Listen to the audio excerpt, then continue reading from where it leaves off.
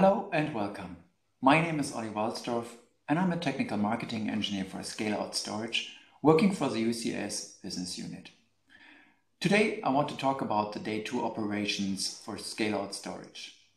With an example on MinIO storage, we're using Cisco Intersight and Terraform to show how you can easily add additional nodes in a MinIO cluster or additional disks or even additional network ports. We're not focusing on installing and deploying the environment. Instead, we're just focusing in this video on day 2 operations. So let's get started. Before we start looking at the day 2 operations, a few words to the whole project. So we have MinIO object storage, which is a lightweight, high-performance distributed object store. It can be deployed in two ways, either Kubernetes native object store or bare metal. We used bare metal and we deployed the whole environment with Cisco Intersight and Terraform provider for Cisco Intersight.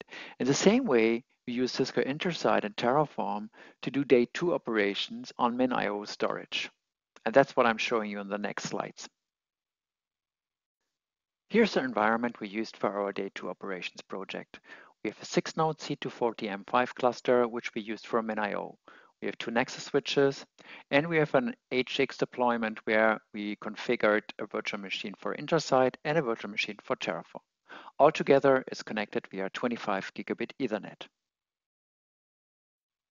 The deployment of the whole project is a 3-step deployment. In the first step, we deployed Terraform for Cisco Intersight.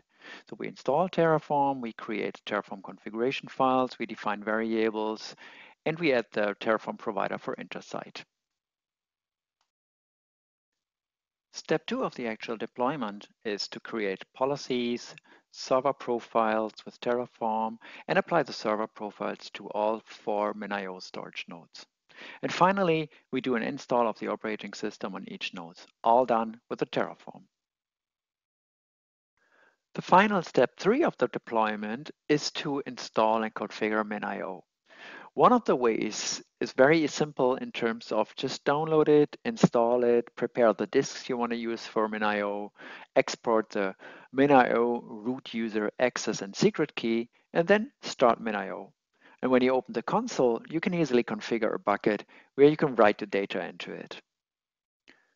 The first task of our day 2 operations is adding additional disks. This is called scale up. With that, we're scaling from 8 disks in a node up to 12 disks in a node. So overall, in our starting solution with just 4 nodes, we're scaling from 32 disks up to 48 disks.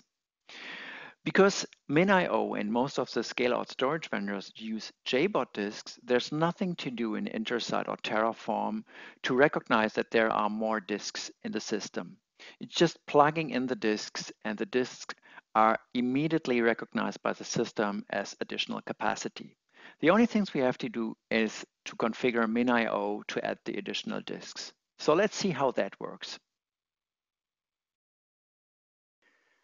So when you adding additional disks, one of the first steps is that you prepare the disk for the MinIO cluster. So in our case, we first did a wipe of all the disks to make sure that the disks are clean. In the next step, we partition the disks, and then we create a directory for each of the disks. And because we use a directory in a file system, of course, we have then to create a file system on each of the partitions. So that's what we're doing then in parallel on all 4 nodes and all 4 disks per node. After that, we mount manually all the disks, and we write the UUID and the file system link into the etcfs tab. We check then if the mounts are already there, and after that, we stop the MinIO servers. So after stopping the MinIO servers, one of the next steps is to change the owner of each of the directory to make sure that it's not a root user. Instead, it's a MinIO user. And then we make the new disks available in our start script. And the start script from MinIO is then copied to all servers. And then we start finally the MinIO server again on each of the nodes. And we check then finally if 48 disks are online. And as you can see, 48 drives now online instead of 32. So in our next task, we add additional nodes. So what we're doing here is actually a scale out of the MinIO cluster.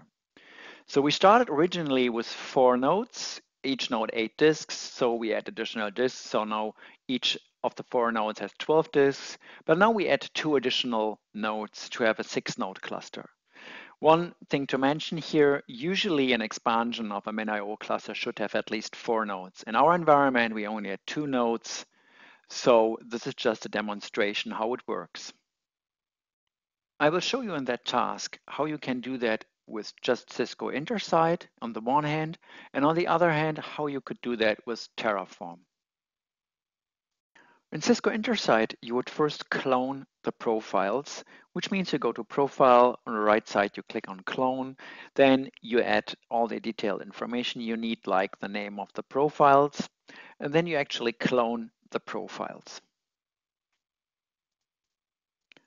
As you can see here, now we have 2 new profiles which are right now not deployed.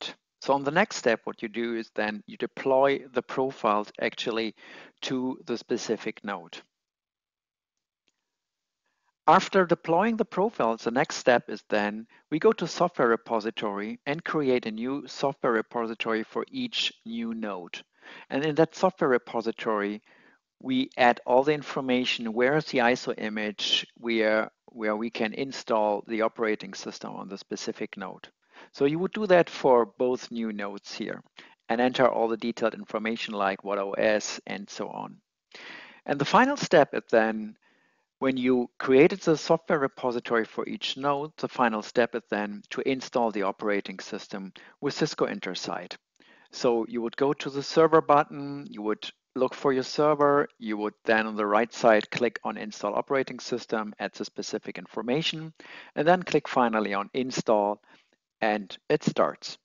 Now with Terraform, the process is very similar. You would add in the variables file the additional ISOs files, the locations for the ISOs, and the 2 additional nodes. And then you would start creating the policies and profiles in the same way you did before.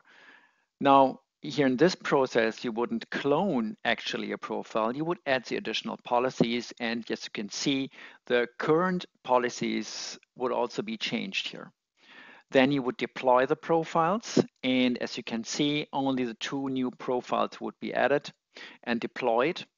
And finally, in the last step, similar to what you have seen in Cisco Intersight, you would install the operating system.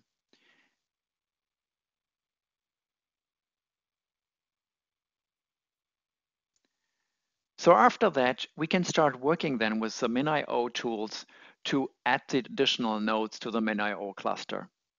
And here in that case, you would of course change again the script we used for starting MinIO on each server. So we would add the additional nodes with the disks. We skipped in the whole process here the preparation of all the disks because we already saw that. And then we would start the MinIO cluster again. And as you can see, finally, we have now 72 disks and 6 servers online. So the last step I want to show you for day 2 operations is adding additional network interfaces. So sometimes when you add more disks, you would need more bandwidth. And to achieve that, you can add more lines to your VIC interface. So in our case, what we did in the beginning when we deployed the overall solution, we have 1 line up to each nexus and created a VPC. And on the OS side, we created a teaming interface, so which gives us already 2 times 25 gigabit per second. Now, if you add more lines, the beauty of the VIC is that hardware port channel is enabled by default. So that means that port 1 and port 2 of the VIC has already a port channel, and port 3 and 4 as well. So with that configured already, you do not have to do anything on the OS side, on the Cisco Intersight side, or even on the MinIO side. So you already benefit from the additional bandwidth here. Thank you for watching this demo. This was a demo about day 2 operations with Cisco Intersight and Terraform on MinIO object storage.